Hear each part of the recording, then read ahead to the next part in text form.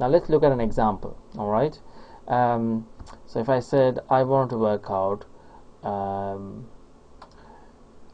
let's say I had a right triangle in the first quadrant, and this was 4 and this was 8. I need to work out this angle here. Okay, so which function would you choose? Because it's the opposite and the adjacent, you would have to use tan. So tan theta will be equal to 4 divided by 5, 4 divided by 8, which is a half. So tan theta is equal to half. So tan inverse half would be 26.6 degrees. Alright, so that's easy enough. That's what you've done in GCSE as well. Alright, now let's look at an angle which is obtuse. Alright, now what does that word mean? Okay, you got to go back to your GCSEs now. Obtuse is an angle that is between 90 degrees and 180 degrees. Alright, that's an obtuse angle. So that would be in the second quadrant.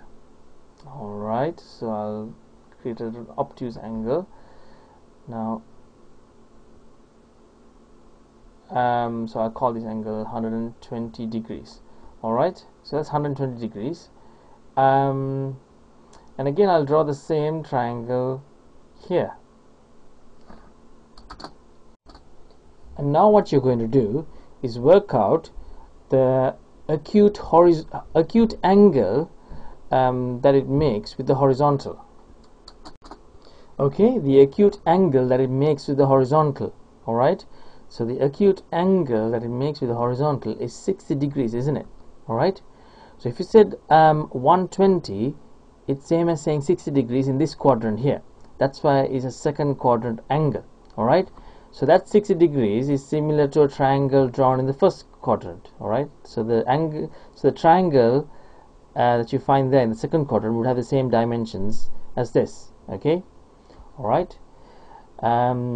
So if I were to work out sine 60 here, that would have the same result here for this angle here, and that would be same as saying sine 120.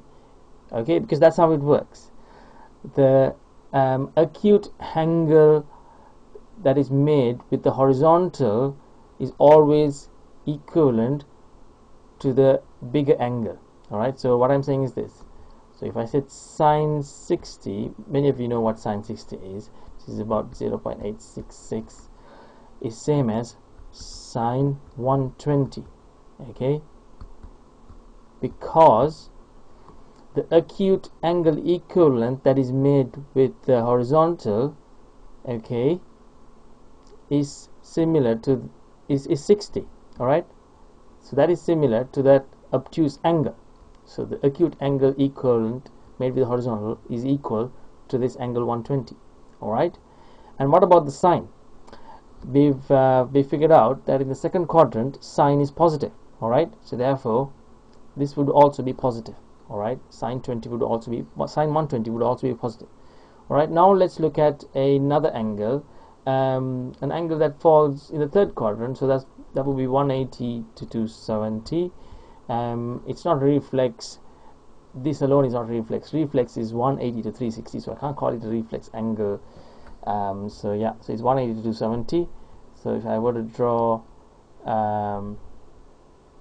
let's say an angle that falls in there, now I'd say that is 240 degrees. Alright, now that is 240 degrees.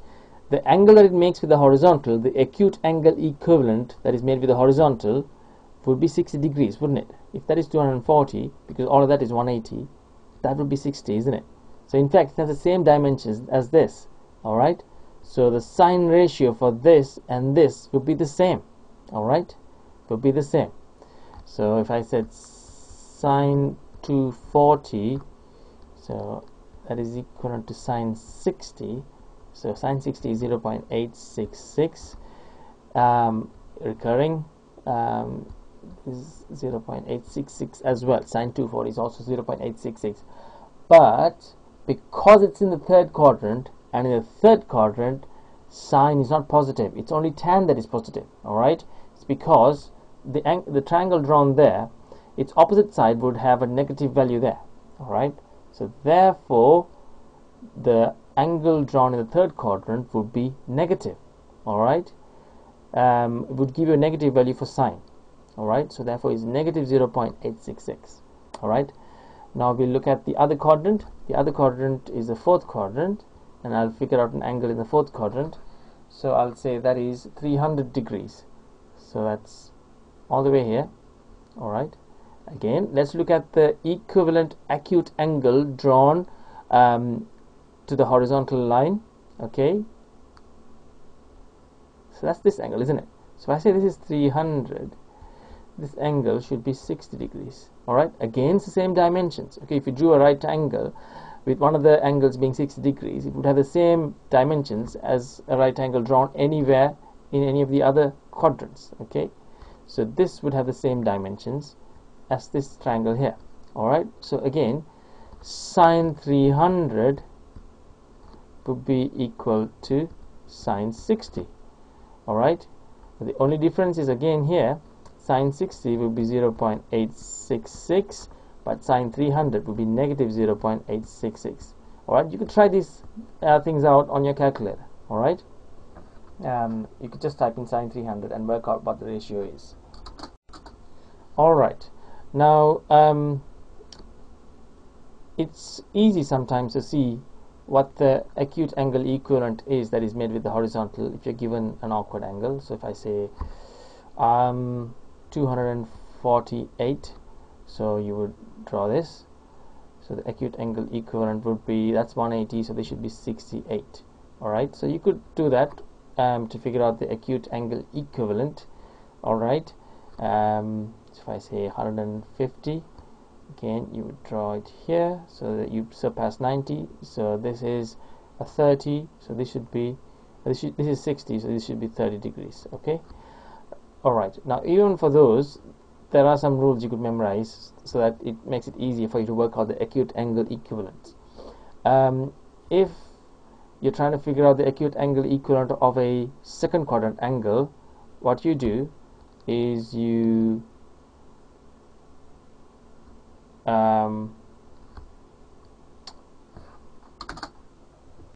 sorry, that's not what I wanted to say. So if you're given an acute angle, so let's say you were given 40 degrees, and you were to work out the second quadrant equivalent of that, so all you got to do is do 180 minus theta. So 180 minus 40, so the second quadrant equivalent would be 140. Alright, and the third quadrant equivalent would be 180 plus theta, 180 plus 40, so that's 220. So you would have come up to 180 here, so the remaining bit is the 40 degrees, and the fourth quadrant equivalent would be 360 minus theta. Alright, so that's 320. You would have come up to 270 degrees here. Sorry, that's 310. You would have come up to 70 degrees here. I beg your pardon, no, that's 320. Yeah, that's 320. You would have come up to 70 degrees here. You would have had 50 degrees more to complete 320, and the acute angle that is made with the horizontal line there is 40 degrees. Okay, so these are the ways you could figure out the equivalence of the acute angle in any of the other three quadrants. Alright, okay, but you'd find these useful in the exercises that you'll be doing later. But for now, what you've been asked to do is this. You've been actually given an angle which is not an acute angle, so you've been given something like, that's like, I don't know, 115 degrees, and you're asked to work out the equivalent acute angle. So you already got 115, and you have to work out what theta is. So you just rearrange the equation and you get theta to be 65 degrees. So let's try another angle in a different quadrant. So let's say that is equal to, what can we call that? We could call that 310. Alright, so the rule to work out the acute angle equivalent, which is theta, there is this, but this is how you work out 310 if you are given theta. So therefore I'm going to say 360 minus theta is equal to 310. So therefore theta should be equal to 50 degrees. Alright, now let's look at a question that you may be asked to do. Let's say just one moment please. Let's say tan theta is equal to 0.7. Alright, tan theta is equal to 0.7, and theta could be anywhere between 0 to 360. Alright, right, so most of you would have done this. You would have just pressed tan inverse of 0.7 and you would have got the answer. Alright, so let me see what that is, which is approximately 35 degrees. That's easy enough. What you figure out here is only the first quadrant angle, okay? But they've said theta could be anywhere between 0 to 360. So you only figure out the first quadrant angle, which is 35 degrees. Alright.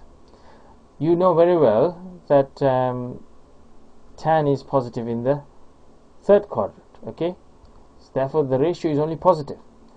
You could work out the ratio of tan in this quadrant, of an angle in this quadrant, but that would be negative, and in this quadrant also it would be negative. So you've got to figure out an angle that is equivalent to 35 in the third quadrant. And what were the rules again? There's 180 plus theta to work out the equivalent angle in the third quadrant. So 180 plus theta, which is 35, is 215. So 215, tan 215 would also give you a ratio of 0.7. Try it yourself. Okay, so tan theta could be also equal to 215, and that's the complete answer for this question. 0.35 degrees alone wouldn't have got you the full marks. You need to work out this angle as well, because they've said theta could be anywhere between 0 to 360. Alright, I've really tried my best to pack in as much as I can in this short space. I hope you found this helpful. Let me do a quick recap though. So we first figured out how comes in these quadrants these functions are positive and all the others are negative. Alright, and we've also figured out how to work out the equivalent angles when you're given the acute angle only. Alright, equivalent angles in other quadrants. So when you're given the acute angle, so here it was 40. If you were to work out the angles, equivalent angles in the other quadrant, this is what you do. Okay, for the first you do 180 minus theta, and the second you do this, the second you do this, the third you do this, and the fourth you do this. Alright, now let me